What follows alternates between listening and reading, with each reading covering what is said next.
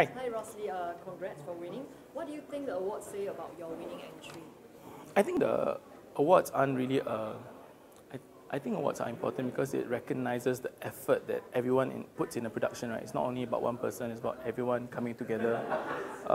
Whilst many people say awards are not important, I think awards give us a reason to believe, right? It gives us a reason to push on and inspire the younger ones who could see their own potential. So, yeah. Do you have plans for any future work that you can share with us? I think that future works I don't have, being a commercial film director, you always have something in the work. And I think that the next piece that we would be very big on would perhaps be the National Day campaigns that are coming out. So that's an exciting project, but we can't share much. It's commercial. Will you take part again in the Apollo Awards? I think the Apollo, when I was young, right, it's always been that's about almost like the first step now. That's regional. I think the big part about Apollo Awards is that it's regional.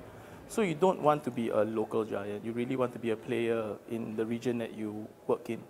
And with globalization and with, we're all becoming smaller, we're all interconnected. So we do want to know where you stand in the region. All right, thank you for the interview. Okay, cool. Congratulations. Thank you. Thank you.